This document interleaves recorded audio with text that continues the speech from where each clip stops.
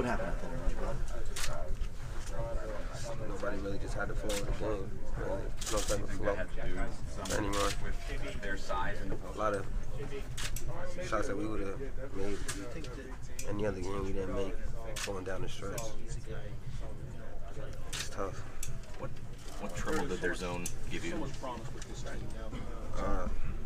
We still have looks in the zone, but just normal shots that we would have made, just didn't drop.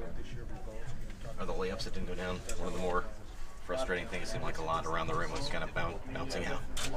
Yeah, a lot of those just in and out. Usually those would just go in for us, but it didn't happen today. We've seen you guys go press and be able to kind of create some havoc and turn things around. Was that about as early as you remember kind of having to throw that out there to try to jumpstart this thing? We tried to press them as much as we can. We had some good turnovers then, even when we pressed them, but we still just didn't convert off of the turnovers.